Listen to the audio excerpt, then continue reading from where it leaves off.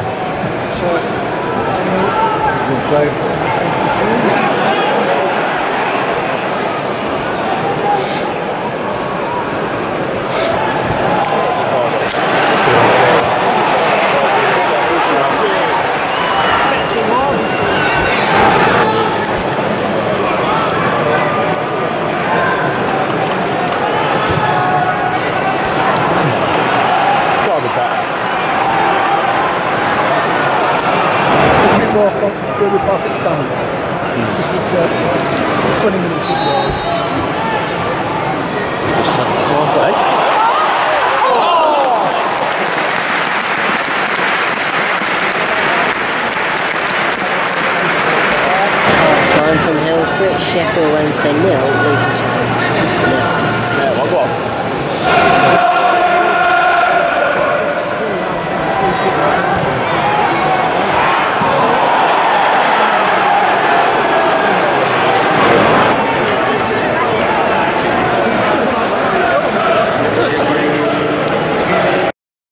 So finally I'm back home after that load of trash, after you've probably just seen it. There wasn't that much to record because it was pretty poor. Most of it was Luton in that first half. Sheffield Wednesday in the second half got... Well, in the first half that Pella Pussy had a chance, which got saved. And in the second half, not a lot. And there was booing at the end from the Sheffield Wednesday fans. Very good ground though, very impressed. And the traffic is rubbish in Sheffield. Ryan is back. Hello. In the vlogs. Yes, after how many games?